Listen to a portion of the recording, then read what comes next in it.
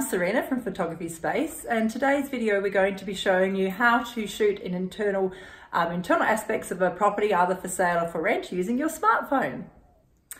For this smartphone, it's not like you have a DSLR camera or bigger camera that may have its own flash or light source. So I'm going to demonstrate some of the light sources that may be suitable for lighting up a room. What you're trying to do is balance the internal and external light. Today we have the outside is quite neutral. It's quite an overcast day, which makes it easier if you're shooting in this sort of conditions. But if the light is very bright and contrasty and you're shooting during the day, you're going to have some external light sources to balance that, so you'll be able to see both inside and outside the room. So what I've got here are some cheap and cheery ideas, and it's really up to you as to what you want to use. We first of all have a very cheap $10 light, probably from IKEA or something like that. That needs to be plugged in. The alternative is, these are fantastic. These are just from Bunnings or your hardware store. These are battery powered.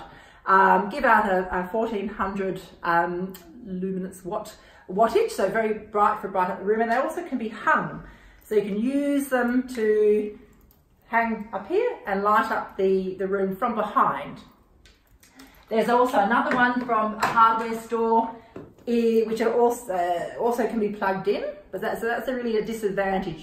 Better to have something that's battery powered rather than chopping and changing from room to room and finding power points.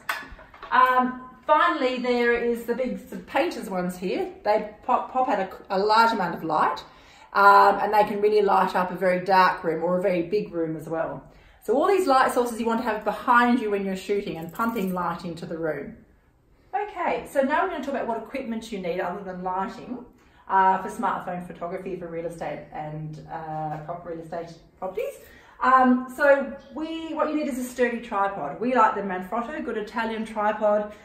This is a Manfrotto B3, about $190, $200 Australian dollars, but it's a really nice sturdy tripod. You also definitely need a ball head. It will make your job much quicker and by being able to turn the head rather than have to deal with 3 different levers at the one time. So definitely a ball head. And the third thing you need is, we have a Manfrotto. It connects the phone to your tripod. It also has a metal base plate, so it's nice and handy, nice and sturdy rather.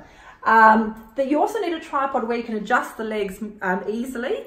So we like these ones that really just clip out and in very quickly and easily.